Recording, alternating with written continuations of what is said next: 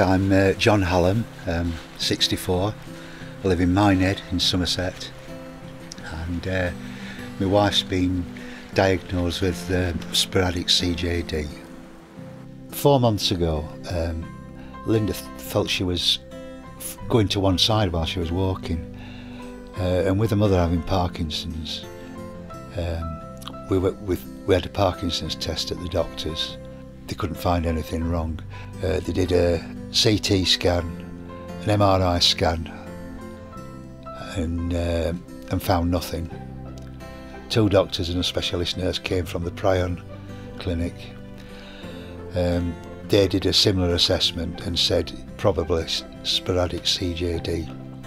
So we're pretty much certain it is sporadic CJD, and what that entails is it's a rapid form of dementia, so I've been told.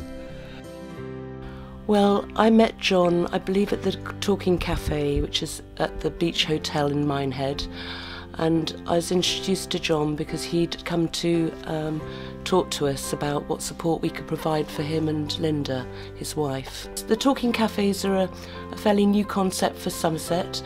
Essentially, it's where a number of agents come together in one place, so it's like a one-stop advice shop, essentially, for people who are, maybe they have financial issues, maybe they got a personal problem, maybe it's a health issue, not necessarily but for them, but for somebody they're caring for. There's a number of people that can help in one place. Well, community-led support is a total package. They'll get it done for you, they'll help you, and what it means to me is it makes my life easier and Linda's life easier as well. The practical things is it's given me more time to spend with Linda rather than chasing around the council and organising equipment being delivered, and that's all being took care of by the community agents. I would expect to jumping through hoops to get everything and ring this number and answer machines, and which you don't really need when you're under duress.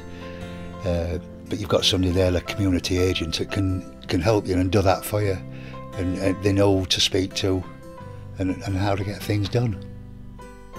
I've learned that you know, there are people out there to help you in the community. It's just made our life a little bit easier. Well, it's made it a lot easier, really. The community agents organised an assessment for fast-track CHC funding.